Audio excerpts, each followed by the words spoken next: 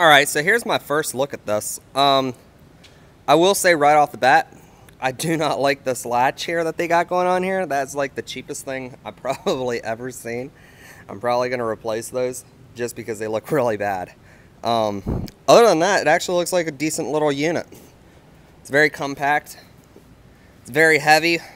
I moved this thing around by hand a minute ago, and it's pretty heavy. We got 3 more boxes here, so I'm going to go ahead. I'm going to open all this stuff up, get it all laid out, so that way I can see what's going on. And I believe we're going to install it right here on the frame. Hopefully I can either reuse bolt holes for the brackets. I'm not sure what kind of brackets it has. Or I might have to cut, sometimes there's like brackets that go behind the frame. So I might have to cut some holes in the deck plate. We're going to find out though.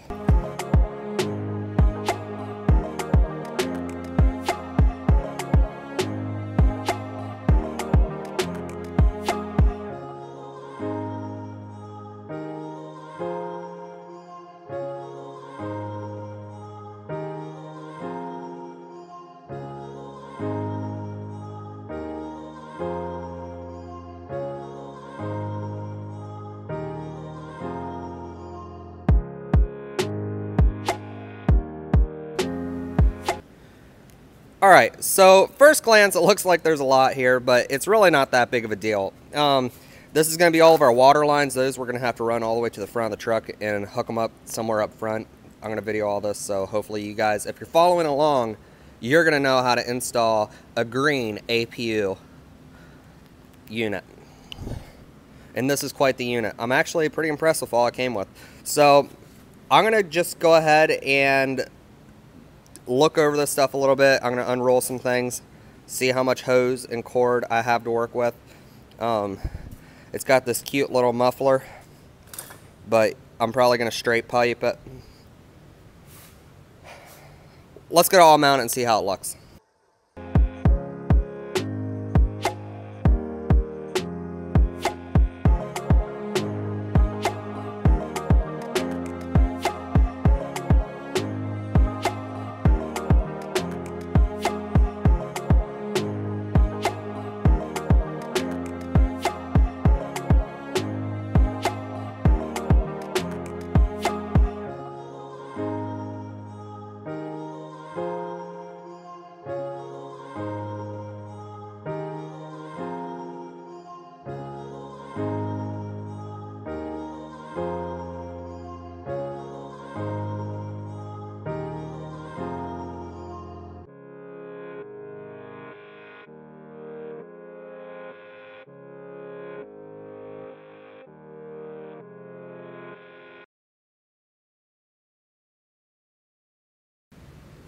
Alright, so we have the deck plate off, and you're supposed to use these like little blocks, and they go like this over your frame, and they attach to these brackets right here. And these are supposed to bolt on right like that, facing outwards, but what I think I'm going to do that's going to make it cleaner is I'm going to bolt them on the opposite sides to where they flip in. Then drill another hole about right there and mount them solid to the frame. So I'll mount one bracket here, and I'll have to drill 2 more holes right here and mount the other bracket there, so I don't have to have these bolts over top of my frame making it look ugly. Plus I'd have to cut our deck plate, and one day we want to do like a flush mount deck plate in here, so this would make it look bad. So I believe that's what I'm going to do, if I can make it work.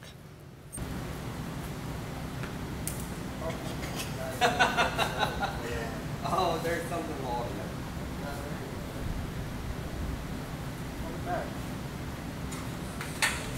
Holy! It's just that heavy. Oh, love it.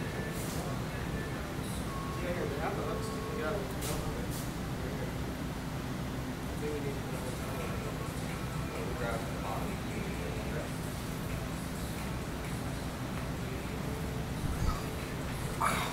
I can lift it. Try to lift this one. I don't know if this will lift it. I'll get it. That belongs to you.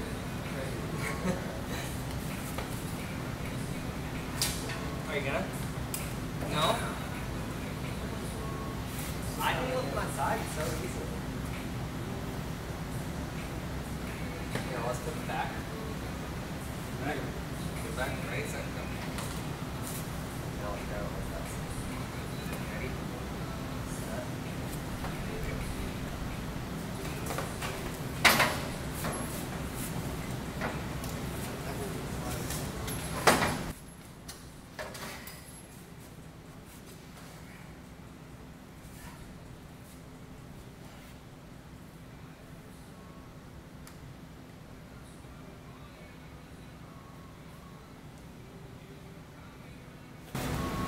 I do not recommend that.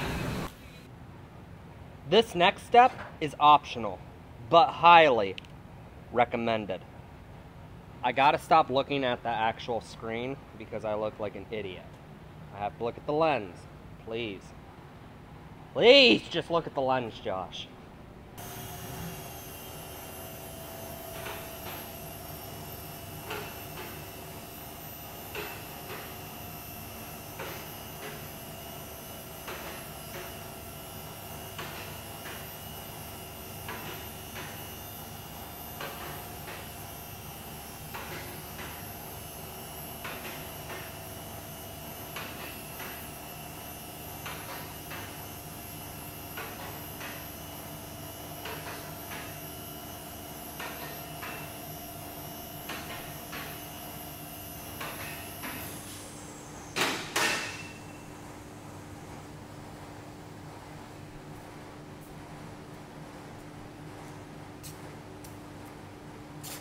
Like I said, it's not totally necessary, but it makes the job a lot more enjoyable.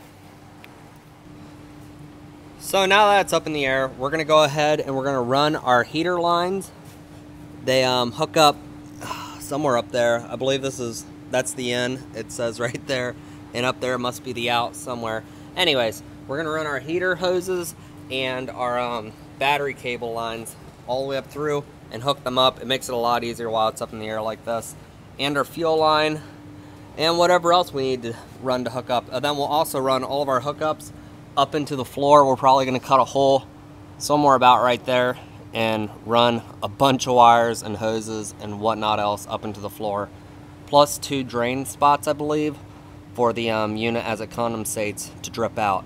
So we're gonna go ahead and do that, I guess right now. So we're gonna go ahead and we're gonna get the draw tube put in here for the fuel pump, so that way we can get this thing started here eventually. If you have a fuel tank that every single little bunghole is used up, this is what I'm doing. It's probably wrong, but this is what I've done before in the past, and it works great. I guess I should say it works great as long as you don't have like a sending unit for your fuel in this hole right here. We're gonna drill a hole in that, big enough for this bulkhead to fit in. We're gonna tighten that down, and then we should be able to put our draw tube right into that.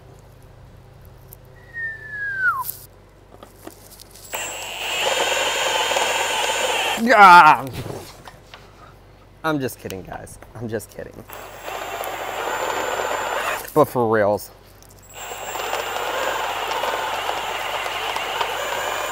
All right, I might need 2 hands for this. That's what she said. Now, I guess I should show you guys that I did put an O-ring on my bulkhead, but this is just a normal brass bulkhead. So we're just gonna stick that right there.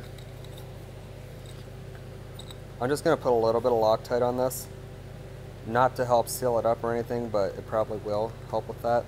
I don't know, I really don't know.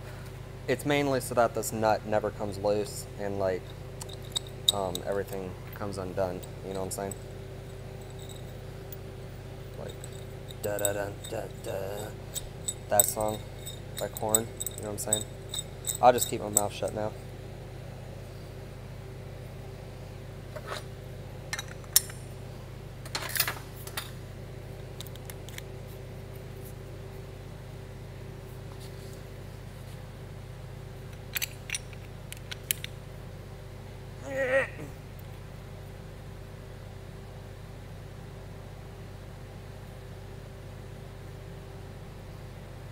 All right, that looked like it sealed up nice.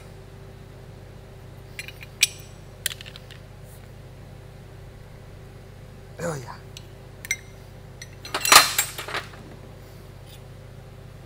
So we'll just stick this down through here. Put it like that.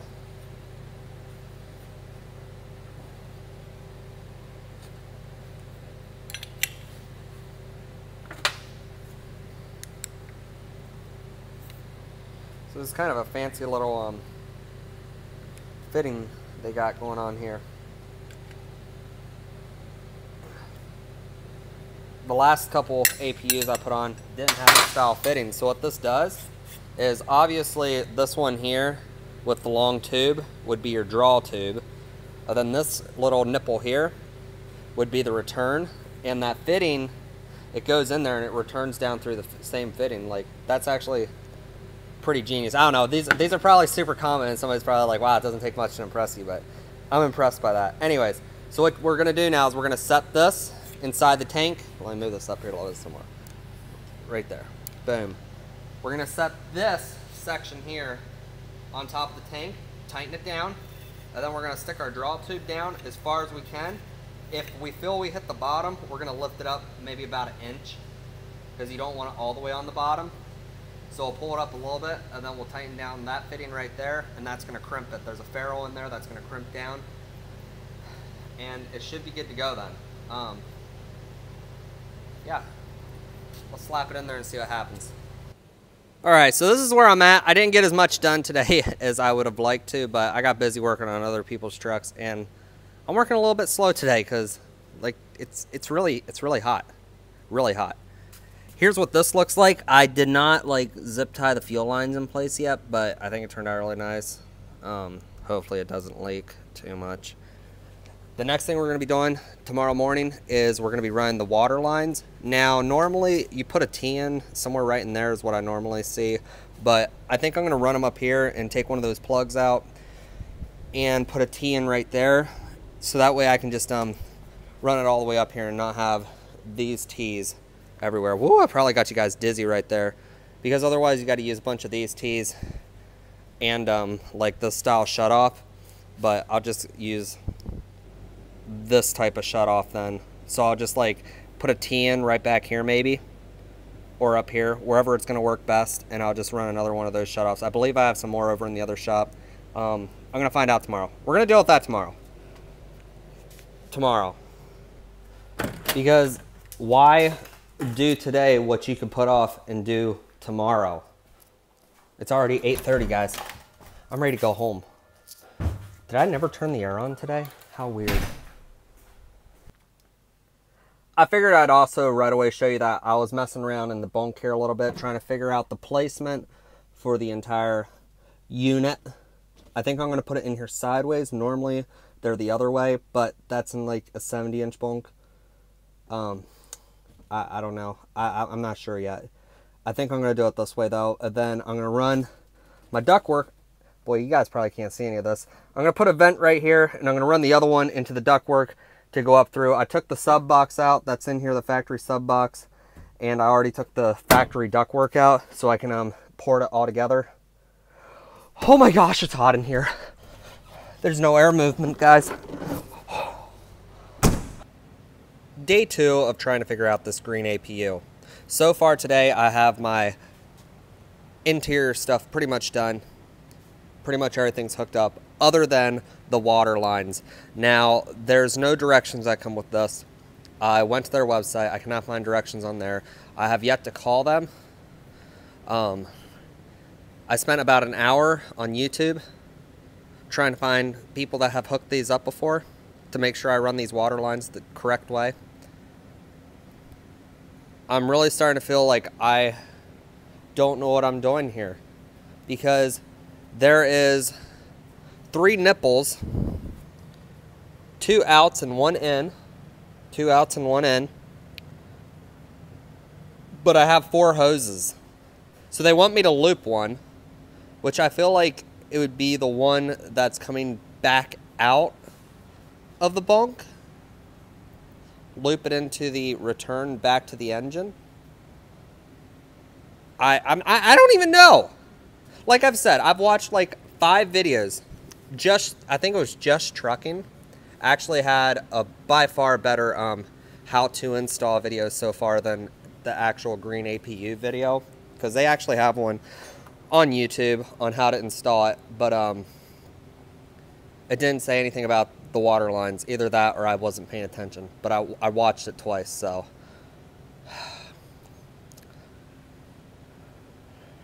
It's probably a good thing that I'm doing a how to install here. All right, so that way you guys will know how to install this off of my own mistakes and trial and error. But we're gonna get this thing hooked up. I'm gonna go ahead and I'm gonna hook up my water lines, and then we're gonna do a rundown of what I've gotten done so far and how I'm running everything. And then we're also gonna do a rundown on if it works, or if you should just not do what I'm doing. Let's get right back into it, I guess. I don't know.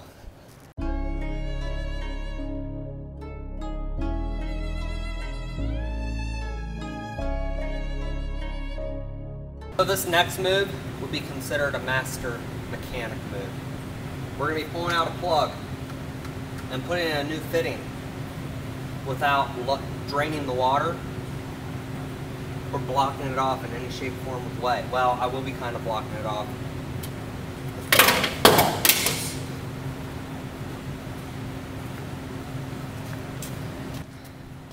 I will kind of be blocking it off as I thread this fitting on. I have a little rubber nipple cover thingy on the end. So we're going to go ahead and thread this, take the plug out, and as fast as we can thread this in. This should hold the pressure back. It fits somewhat tight, but it's probably going to leak the entire time, so I'm going to have to move very swiftly.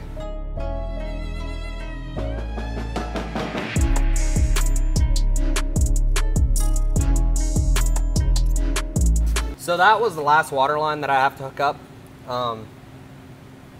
Then we got to hook the battery cables up. I left those unhooked because I didn't want any power to it for it to somehow kick on. I don't think it would, but you know, I didn't know, so I just left it unhooked. So we're gonna go and hook those up next.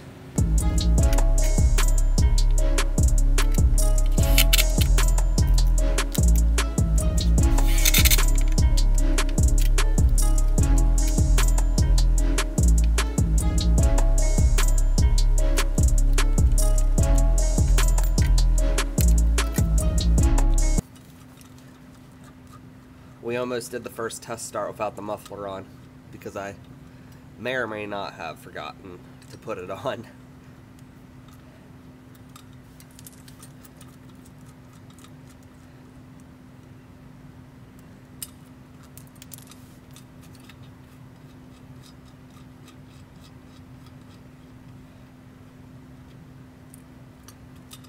The only thing I'm concerned about is there's like a bottom pan that goes on here, and I'm not sure whether I was supposed to put it on before or after the muffler. We'll just stick the muffler on and see what happens.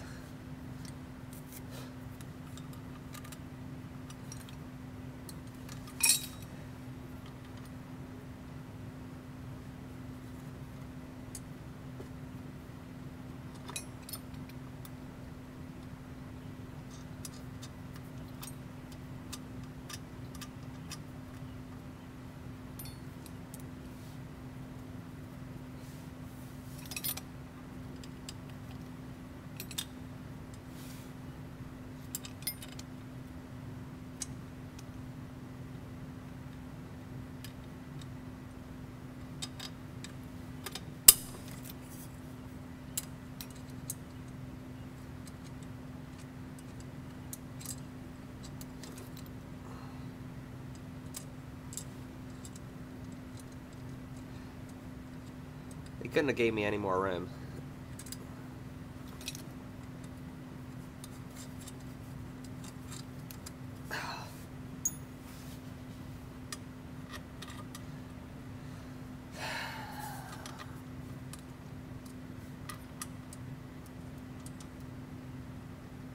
This will be a spot where I see in my analytics that y'all are skipping because I'm showing me working without talking. Except for a couple of you guys, you'll be like, oh, thank God. Finally a moment where there isn't cheesy, YouTube appropriate music playing. And we can't hear Josh talking about nonsense.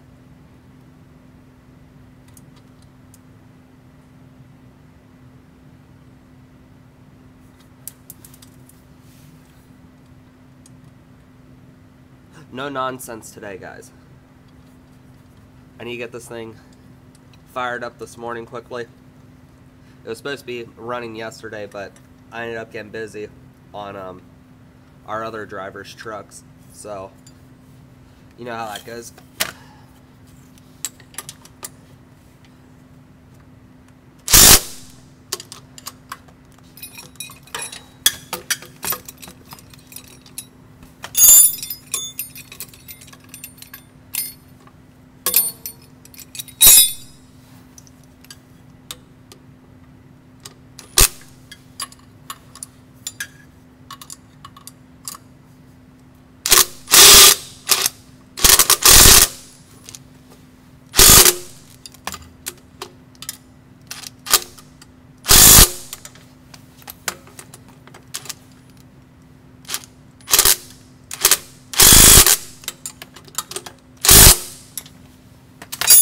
Now that those are torqued to spec, I think we'll put that cover on the bottom here before I put these brackets on to hold up the end of this, because I have a feeling I should do that first. Let me go get that flat piece of metal.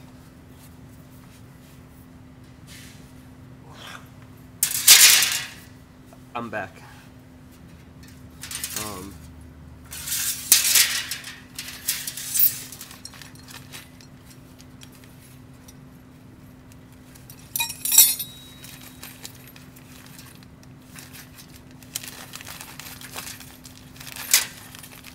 So it comes with a bunch of little bolts. Great.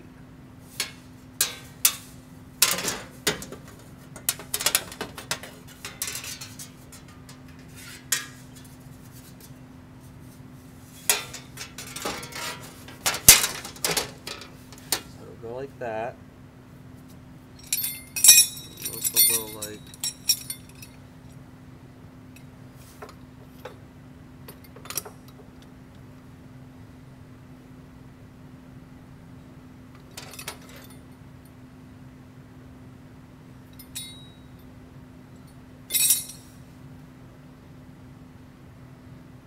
I don't know what they want me to do here.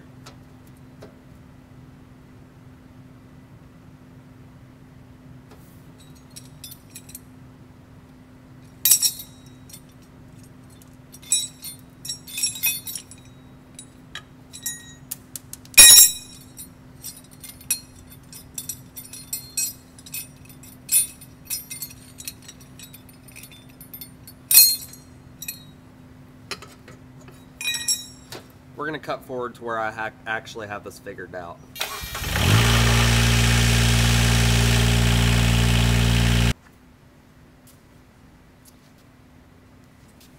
We did it. Okay, so basically we're done, guys. I have everything hooked up. I went through everything. I double checked it all. There's probably problems that I'm going to find down the road. But as of right now, everything works other than the AC, because I got to pull it over to the other shop because that's where the AC machine is, all that technical stuff, and I don't feel like carrying it back over here. So we're just going to drive over there to charge the AC. I'm going to do a couple videos showing you guys the mother of all messes, which would be in the bunk. There are so many hoses and wires that I had to run into this cab bunk. Whew, I'm tired. It's a mess. Let's take a look at it, guys.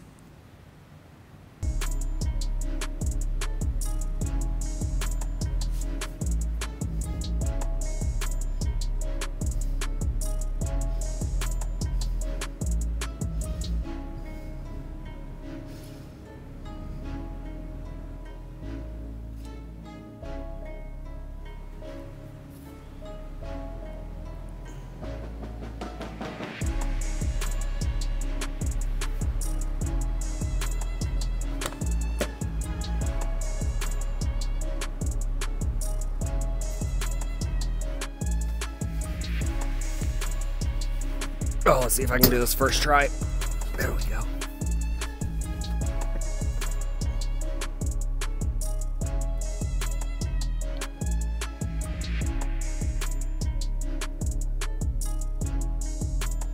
So I went ahead and drilled a 4-inch hole right into the factory ductwork, and I poured one of the tubes going into it, so that way you have a vent up at your face up there blowing on you. Otherwise, you would have to have here's the other one that I added. You just have like 2 of these down at the bottom, and you don't get any fresh air blowing over you when you're parked or whatever. I mean, you could always just set like a fan up there, I guess, but who wants to do that when you got a nice little vent right here? So what I did here for the control panel is I took out the cigarette lighter. There's a cigarette lighter right there, but there's also one right here. And our drivers really don't use those. They'll hook up to like a inverter or something so their phones can charge on a normal charging cord. Nobody really uses those in our fleet that I know of. So I didn't have to drill any holes in this panel. I used that hole over, and this is just 3M double-sided taped on. So that way if we ever remove the system, we don't have a bunch of big old gaping holes all over our panel. So let's go through the functions of this. You got your climate, battery charger, because this is a maintainer or whatever, and diagnostics.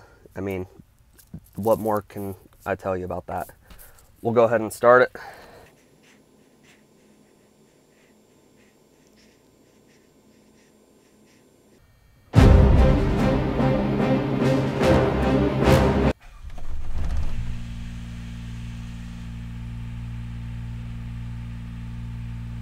The thing is actually super quiet. I'm actually really happy with it. The passenger door is open, so we hear it a little bit more than normal right now, but I think it sounds really nice and smooth and quiet. Some of them are really loud and have a rappy sound to them. Well, I guess that's that. I gotta run it over and charge it with AC, Freon, and send it down the road. So I'm not saying this is the end of this video.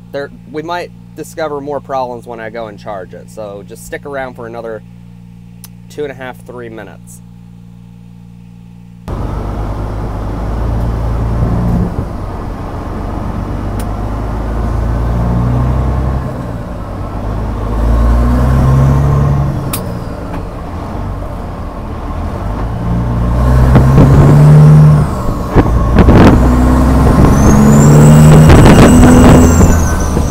Smokes a little bit.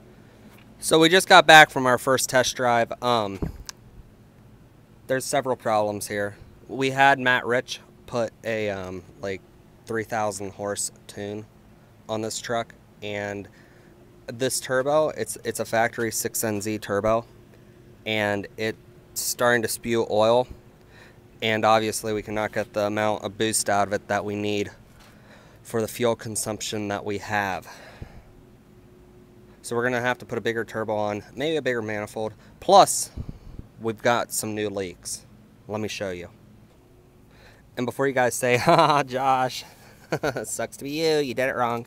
No, this is actually a leak there, right there. As you can see, it's spewing down here. So that's not from me, but I'm going to fix it.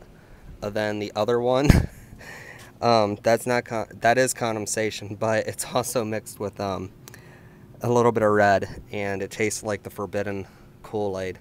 So I'm gonna have to fix that too. Which, if it's coming out of the condensation tube, I think we all know what that means. It's probably a bad heater core, which I've never changed a heater core on a 389 Pete. So this video might be an hour long by the time this video is done. I might have to section this up into 2 pieces.